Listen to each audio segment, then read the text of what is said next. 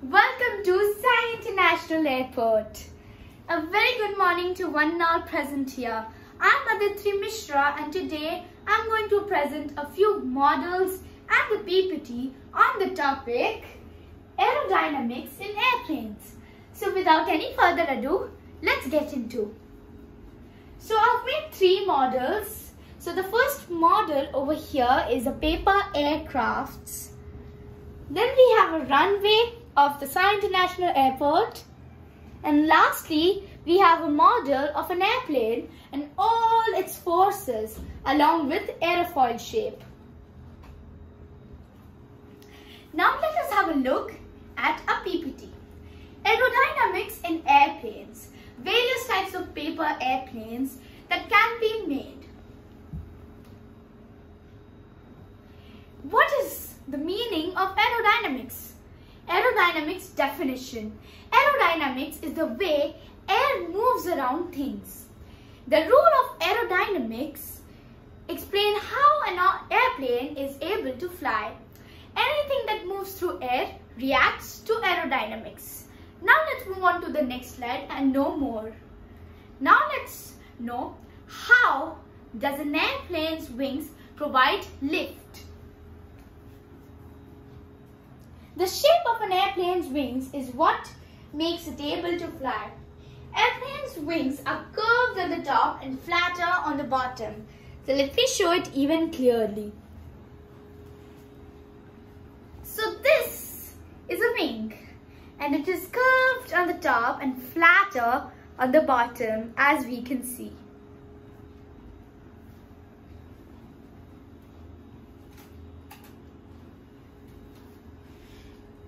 So, less air pressure is on the top of the wing.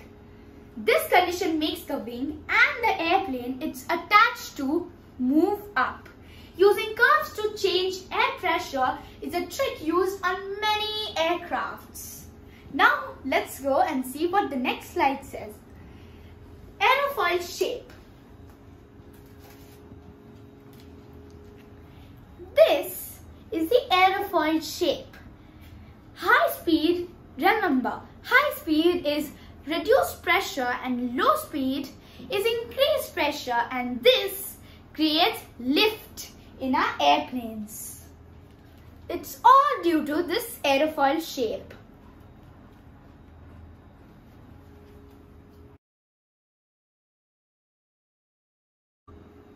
Now let's move on to the next slide and let's know how do airplanes fly. Well, there are four forces of flight. They are lift, weight or gravity, thrust, and drag. These forces make an object move up and down, faster and slower. What is weight? Let us know what weight is.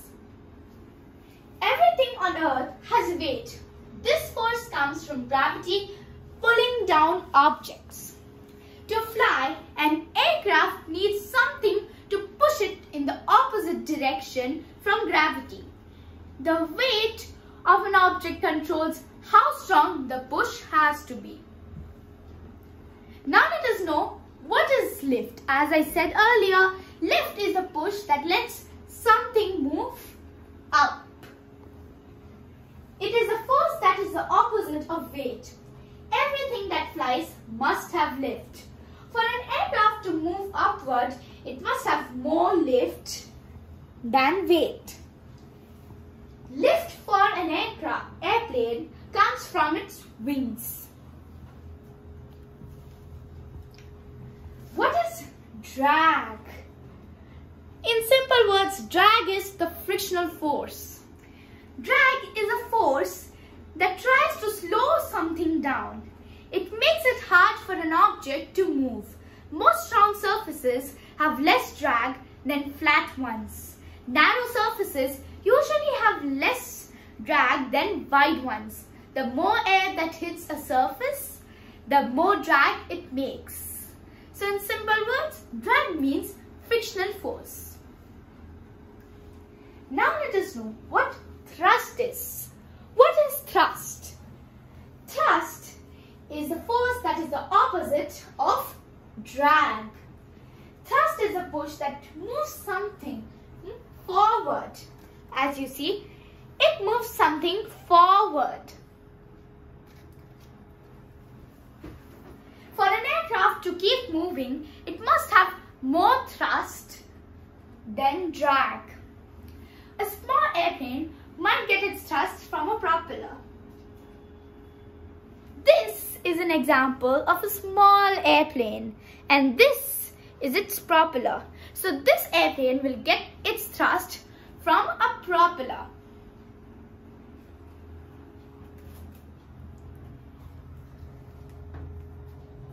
A larger airplane might get its thrust from jet engines. So jet engines are usually over here. So from there, a larger airplane gets its thrust. So now let us have a look at all the videos of different aerodynamics in paper airplanes. These are the live examples of different paper airplanes. But before that, let us know a fact. Did you know small wing size equals more speed and large wing size equals to less speed? For example, this is a classic model of an airplane in which we all travel. But this moves quite slow, right? Well, this is because of its large wings. But whereas if we have a look at the fighter jets, then they move quite faster. This is an example of a fighter jet, or these are also the examples of a fighter jet. Now let's see the first video. The first video is of Phoenix. This is the smoothest paper airplane. Let's see the video. So as you see in this video, Phoenix glides really nicely. Why? It is because of the stability. And it also has a smooth landing. Now let's see the next video. This next video is of the Speed Rover.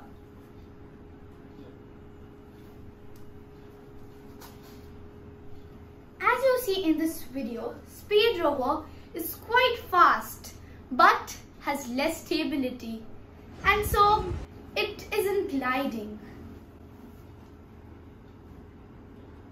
The next video is my personal favorite of Mira HQ.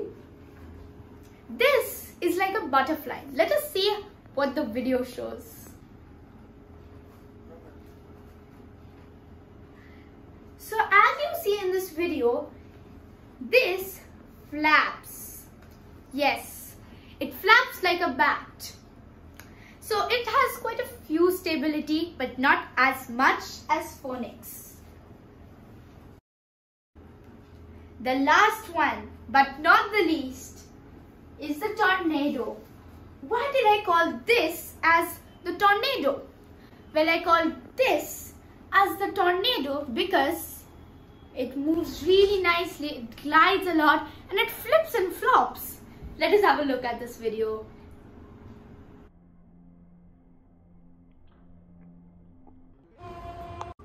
So in these videos you have observed something, right? Well, we have observed how different aerodynamics react to different and various shapes and sizes of these paper airplanes. This entire aircraft looks like a fish, right?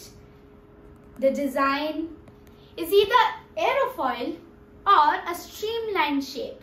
Streamlined shapes usually help flights. For example, a falcon, a bird.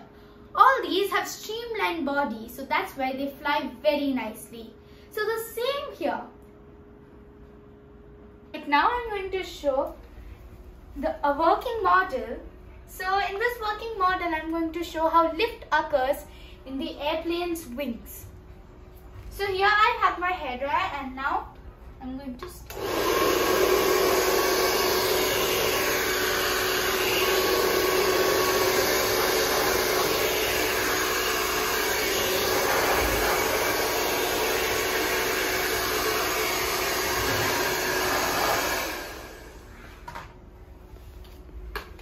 So this was an example of airplane's wings, and due to the high pressure and low speed, wing lift occurred.